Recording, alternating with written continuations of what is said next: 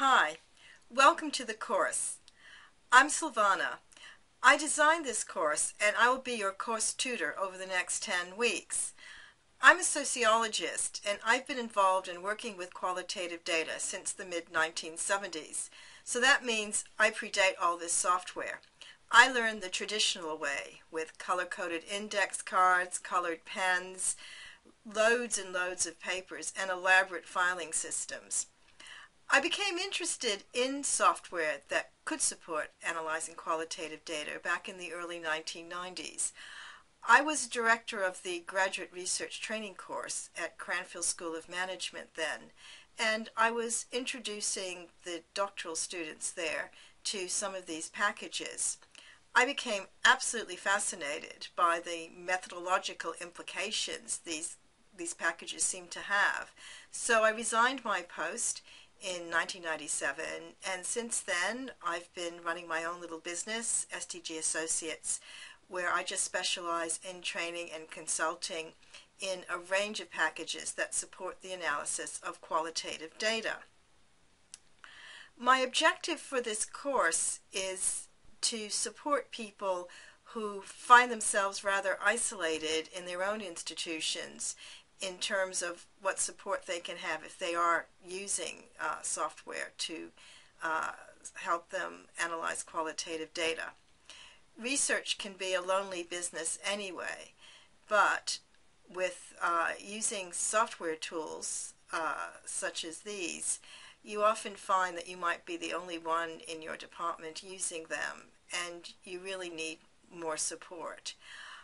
I run training which involve 2-day workshops to get people started, but I am very aware that that is not enough, that people need support throughout the analysis process as they use different elements of their software tools.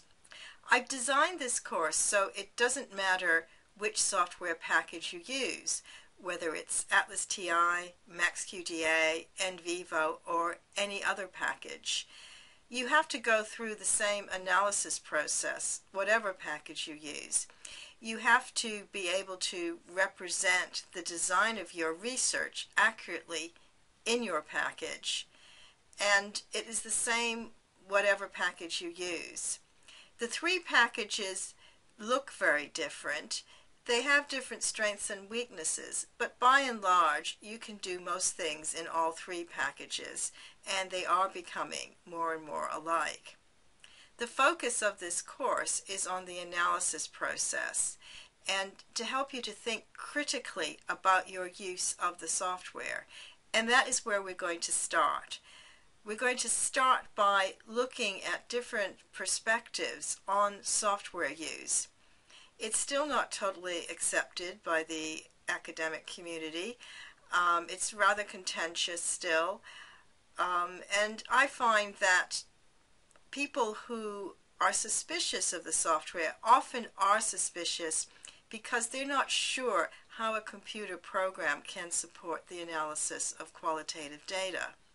And also for people who have a well-worked way of analyzing their qualitative data, it is quite a commitment to transition to using software.